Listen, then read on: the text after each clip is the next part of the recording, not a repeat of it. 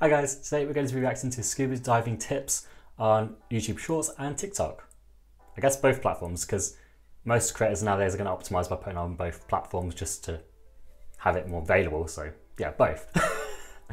And I'm going to be giving my opinion on the videos. I'm going to add in any of my thoughts to it, if I think it's good, bad, or maybe something I think it's going to be completely wrong. Just using my professional opinion being a scuba diving instructor. Quick disclaimer, I did double check these videos by watching the first few seconds of them just to make sure they are tip videos, because I don't want to accidentally watch just some guy's random scuba diving footage and it's like, I'm going, that could be better. And it's just him trying to have a good time and I come across like an absolute jerk. So these are actual genuine tip videos I'm going to be reacting to. Also, I'm aware from my own experience having a 1 minute time limit can be quite restrictive to talk about very complex scuba topics. So I even can assume, even if I like the video, I might still expand on the point because there might be other things that need to be covered, and just trying to discuss something with a lot of nuance in 1 minute can be a bit of a awkward one and things get missed out. So that's probably what I might do for a lot of things. So even when I do agree, I still might expand. It's not me being negative, it's just me purely going, I think this should be included as well, just for full understanding of a topic. With that out of the way, let's jump into the videos. So first video, let's go. Hey Marcel. Hey, what's up?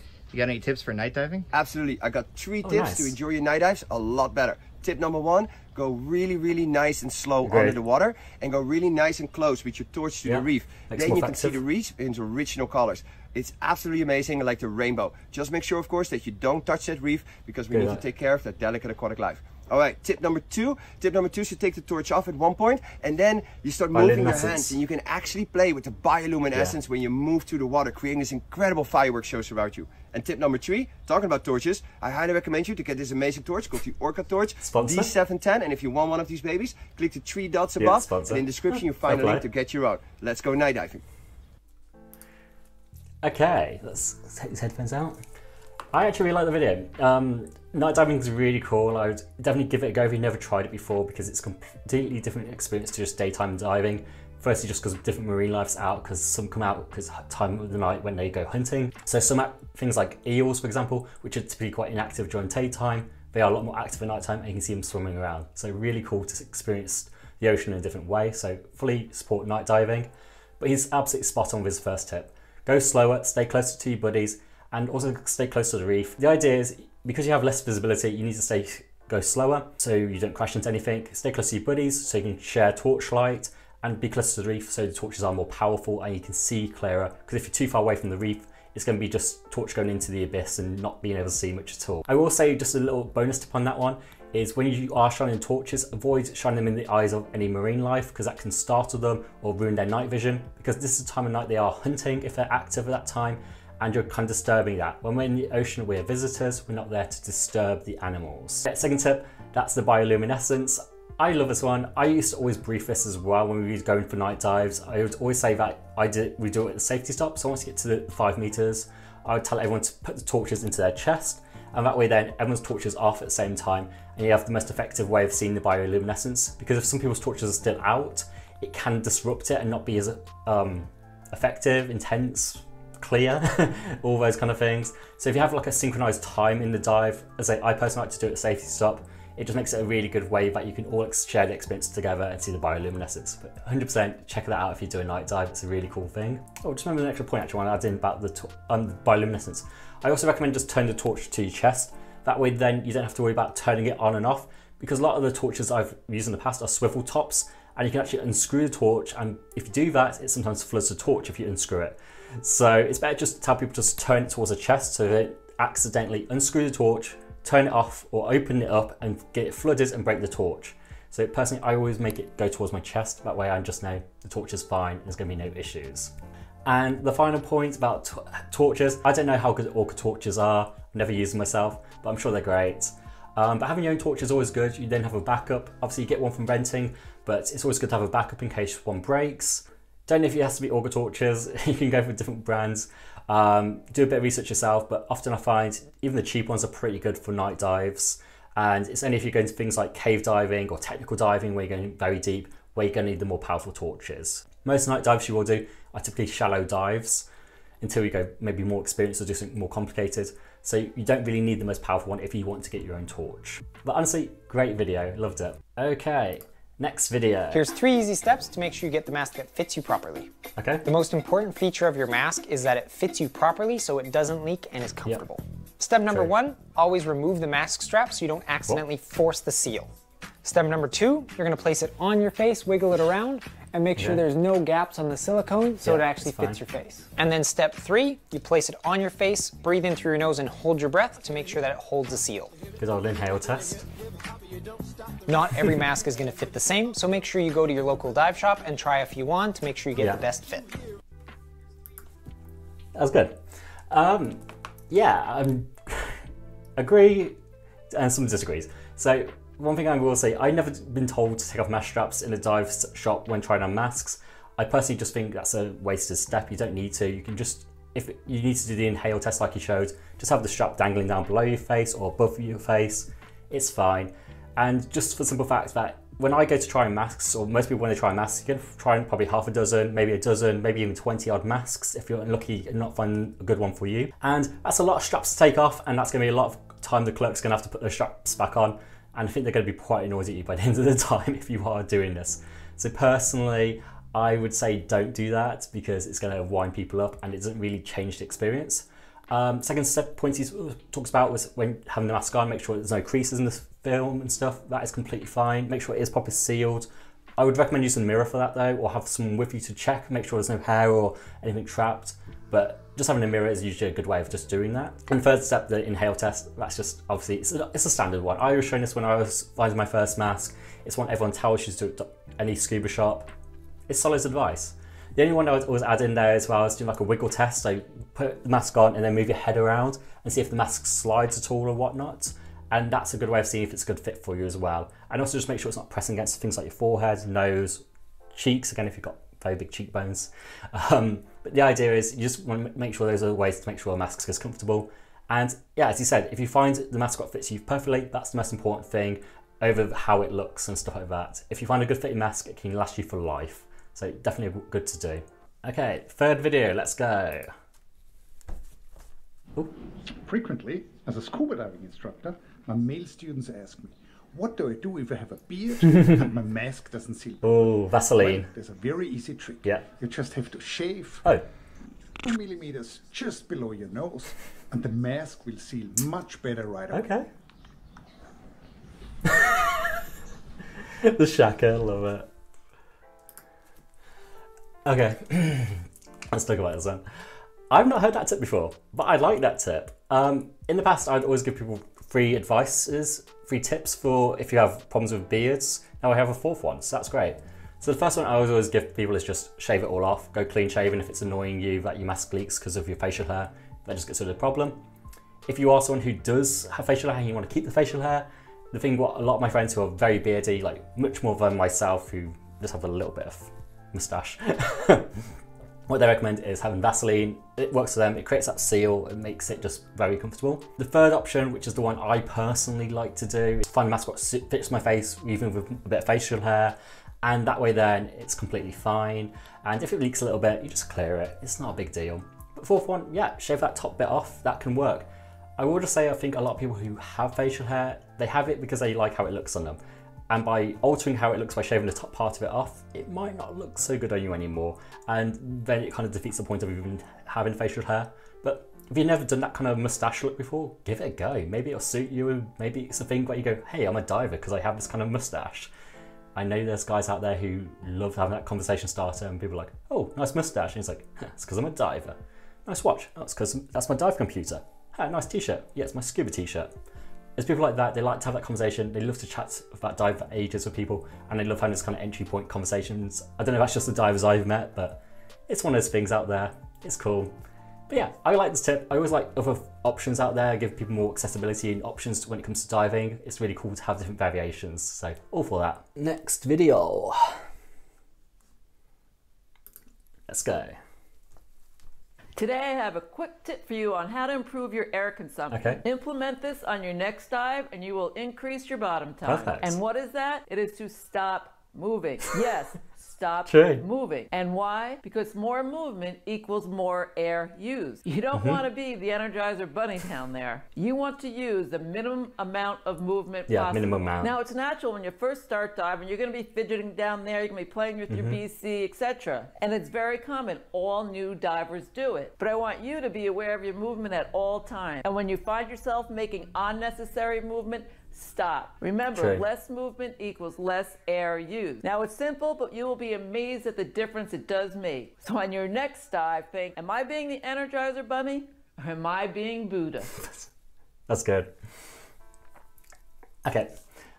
I love that advice. It's one of those very simple tips which will, as you said, will save you air consumption a lot and it help you, especially if you're a new diver, you have lots of these bad habits you're not even really realizing, moving your hands weirdly or not being in optimal positions and stuff, and just stopping your movements is a really good thing. I also like the idea of like thinking, am I an Energizer Bunny versus am I Buddha? That's just fantastic. I used to always tell people, you want to act like a spy underwater, going stealthy and covert, not bringing any attention to yourself, being super relaxed, instead of the lunatic flailing about like a dead fish. That's the kind of comparisons I made, but it's good to have a visual for people who are visual learners or don't quite grasp things typically, so having that kind of visual does help. But as I say, just killing unnecessary movements, it's crazy how much that will save your air consumption, so definitely. If you are someone still trying to learn it, I did do a tips video, just to show this little plug, but in that I mentioned about how just having one hand over the other to stop your hands moving, or crossing your arms can help, stop using unnecessary movements with your hands. Again, just make sure you're in that flat trim position, not reducing your drag, having good finning techniques so you're not just wasting energy by constantly kicking. And if you're doing like a drift dive, as she says, like zero movement is actually pretty ideal for drift dives where you don't have to move at all.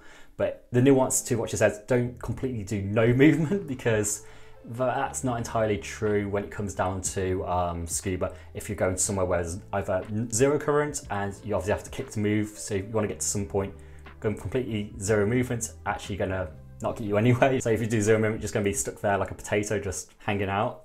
But also if it's like there's a little bit of current and you need to either swim into current first and then go back with the current, there's obviously going to be a level of kicking needed to be done there. So zero movement is not exactly true, but as you said, minimal movements, being very efficient, very important. It'll help your air consumption, make you more relaxed on the dive as well, and that's just going to make you have an all-round better experience. So some great advice there.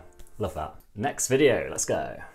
Whenever you go diving, consider carrying a dive knife. Yep. That way, if you ever find any rope or fishing line on the coral, you can use it to cut it off.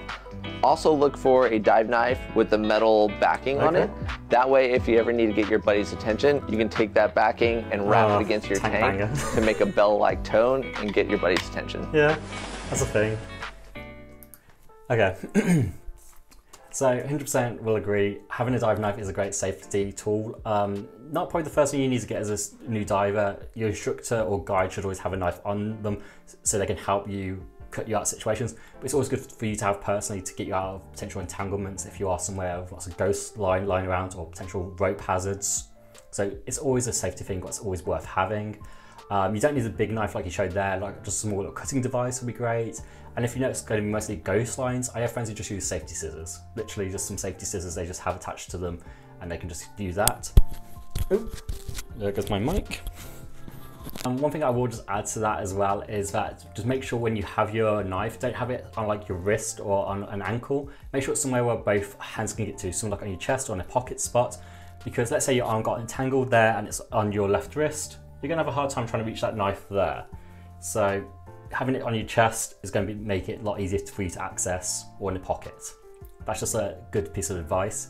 As for the one on the metal end, that's fine. I guess having like an extra signaling device is always handy. Personally, I hate tank bangers. I think they're too noisy. Flashback. But realistically, these things suck. They are so loud, they're so obnoxious. Yes, even though you can signal with them, you signal the whole dive site. You don't just signal your group, you signal everyone there. You scare away wildlife. They're obnoxious. Don't get this thing, but they are what they are. We'll just mention if you are going to use a signaling device or it's a thing you commonly use, just add it to your diving brief or mention it in the diving brief. So this is how I signal people, either it be a double-ended clip or be the knife there. That way people know to listen out to that specific sound to know it's you trying to get their attention. That's just always something to be handy, but yeah, fully agree. knife is a very useful piece of tool to have, and it can definitely help you get out of bad situations. So having a knife is very useful, and they are pretty affordable as well. So there's not like a reason why you shouldn't have one really, especially if you are going up in the diving ranks. If you're looking to become a dive master or an actual instructor as well, this is something you're going to need to have anyway. So it's always going to be useful. Okay, and the final video, headphones back in. Let's go. Why scuba divers can't share air with snorkelers. Okay. This sounds crazy. If you're a scuba diver and you're 30 feet down and a snorkeler comes to you and he's like, I need air, share air. You cannot give him air. That sounds terrible. You're just gonna watch this man die. If you give him air, you could cause him to die, because snorkelers are used to holding their breath. The #1 rule of scuba diving is not to hold your breath. Long story short, if you give this snorkeler air and he takes off to the surface while holding his breath, this compressed air from your scuba cylinder will expand his lungs until he has a lung overexpansion injury. So you could kill him by sharing air. The best thing you can do is say no, back up, and watch him. You can watch him, and if he doesn't make it to the top, if he has a shallow water blackout, grab him, take him up, initiate the life-saving procedures that you should know if you're scuba diving. This is why you don't share air with snorkelers. Oh, this is probably most mixed one then. Okay, there's a lot of layers to this. Let's think how I'm going to start talking about this. Okay, the first thing, let's talk about this, is that this scenario should never happen. When people are free diving and people are scuba diving, they shouldn't be mixing together. Free divers stick to themselves, scuba divers stick to themselves. There shouldn't be really any interaction underwater with you guys together. If there is, it's like usually like a photo shoot or something like that. I've done that in the past, but that's a very specific thing, and I don't want to go into that tangent because it just makes it more complicated. But if they are a good free diver, same as scuba diving, they'll be doing it with a buddy, there'll be someone watching out for them. This scenario of them running out of air or needing use an air supply never happens. They have someone who's watching out for them, so if they can't make it back to surface, they have a shallow water blackout, there'll be a free diver with them who will help them go back to surface. So for this scenario even to happen means they're being reckless and free diving on their own, but more than that, they also are being really a jerk to you, forcing you into this bad situation. I think that's kind of layers because there's like an assumptions being made with the video because it's one of those weird ones. So let's go along with his assumption first, and that's going to make it more sense. But so you meet this free diver down at 30 meters, and I think it's not that they're out of there, it's they're in control, and they just think it'd be funny to get you a breath off a scuba set. They think, oh, this is hilarious, probably some quite new to free diving, a bit cocky, and him saying, tell them no, don't let them have your air, that's completely fine. Because the moment they take air from you, they are no longer free diving, they are going to be scuba diving with you. And that's when you have to make contact, make sure they stay with you. They cannot go straight up, as they say, you can't hold his breath because that will cause a lung overexpansion injury, because he mentioned 30 feet, which is about 10 meters roughly for everyone else who's not American. So you're down at 2 atmospheres of pressure there. So if you go to the surface, your lungs, the volume inside your lungs will expand 2 times. So from a full breath of air there, you'll have your lungs overexpand twice, and that will cause a rupture and leave them in a bad way, and probably need to get some emergency services to help him out with that. So because of that, and because you don't know if they are scuba trained and understand scuba, you can't just let them have a breath and then go on their merry way about it, because if, as he said, if they hold their breath, they can end up in a very bad situation. So they're kind of stuck with you at that point, but they're locked into scuba diving. And as you as a scuba diver, you want to be conservative, you want to be safe, you are then lost to redundancy, which is your alternate or octopus, and because of that, you're going to have to end your dive. It doesn't matter what stage you're in, it's reckless to continue diving or want to go deeper at that point. You need to be looking at ending the dive, so get your buddy to deploy DSMB, go towards the surface, either do a safety stop if you need to, or just go straight to the surface if you haven't been diving very long at all before this scenario happens. But really, it's a bit of a dick move by the free diver because it forces your dive to end prematurely, and it's not really a good situation. So the free diver is completely in the wrong if that happens, and it's not okay. Now, the whole thing is saying like, give me air, I'm out of air scenario, and then he's having a conversation like, no, you can't do that, free diver. Remember, we can't share air. Naughty, naughty. You need to go up. That conversation does not happen. You do not have this conversation with a free diver underwater who is out of air. The realistic scenario is it's someone who's probably inexperienced as a free diver, or maybe they don't even free dive, they're just someone who's a snorkeler. They thought, oh, I've seen this on YouTube or TikTok about free diving, so they're giving it a go. They've gone a bit deeper than they expected, down to like 30 feet or 10 meters. and they've realized, oh God, I might not be able to get back to the surface right now, but they spot you who are just a few feet away, like, oh, that's a close air supply. And when people are in that panic state, they're stressed, they're kind of worried they might die, they don't really think about the logical things or the impact of others. They get quite selfish, so they're just going to go for you as an air source. So there's no amount of conversation you go no, no, no, or wagging your finger at them sort of thing. They're just going to go straight for you. Again, if they've got no scuba diving training, they might not even know about an alternate, so they might go straight for your primary, rip out your mouth, steal that. And this could go really south really fast because they could obstruct you to get to your alternate to breathe off that. They could damage the primary and cause it to free flow because they yanked it so hard and messed up how they've pulled it out. It can become a dangerous situation, not just for them, but also for you. And instead of having one person potentially drowning, it can be also both of you now drowning, and it becomes even more complicated just to save both of you. So I think there's realistically two things you should do if it is someone who genuinely is out of air and they are coming to you for air. And the first one is basically create distance between self. So that's by turning your fins towards where they are, kicking away so you're further away from them, or even descending when you're going to do this as well, making it more harder to get to, making it more unappealing for them to get to you, so get to your air, so then it becomes more appealing for them to go back to the surface. And that's option one.